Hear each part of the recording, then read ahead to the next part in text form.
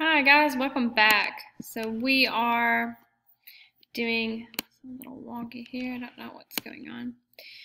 Today in class we're going to be doing an experiment. We're actually going to be extracting the DNA from a strawberry. Now, it doesn't have too many supplies, so if you might have the supplies sitting around, you're more than welcome to try extracting the DNA of strawberries on your own. But if by chance you don't have strawberries or rubbing alcohol, soap, water, salt, or strainer sitting around, you are more than welcome to watch this video. So this is our one last hurrah for biotechnology.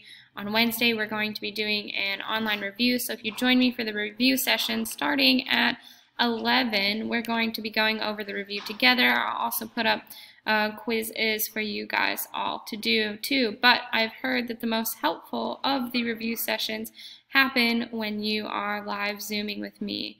Okay, I kind of go over what you need to know for the test, as well as any tips and tricks I might think of. So after watching, but back to today, after watching the video of the experiment or doing it yourself following along with the video, I would like you to answer these 4 questions in a text box. What does DNA stand for? Predict why we have to mush up the strawberries before we do this. Explain why the DNA does not look like a condensed X chromosomes that we learn about in mitosis and meiosis. And explain one way I could genetically alter the strawberry.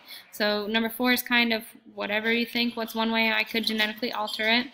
What might be something you could do, but also we learned about a couple of genetic modification techniques, some that were done traditionally, like selective breeding or crossbreeding, and some that are more modern, like CRISPR and what's the other one? CRISPR and using a plasmid to transfer the DNA. And then number 2, I would also like you to highlight these and paste your answers. I want you to answer A, some things that you understood really well from this unit, and B, some things that you didn't understand so well from this unit. Okay, that's your assignment for today, and after that, go study what you don't understand.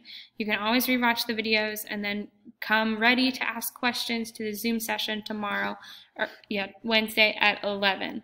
Have a great day, guys. If you have questions, email me. If things aren't going well for you, email me. If this is your first tune-in lecture in a while, let's get back on it. Have a great day, guys.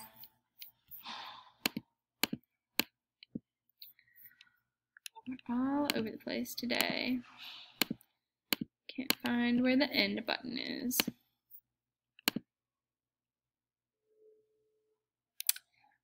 Great.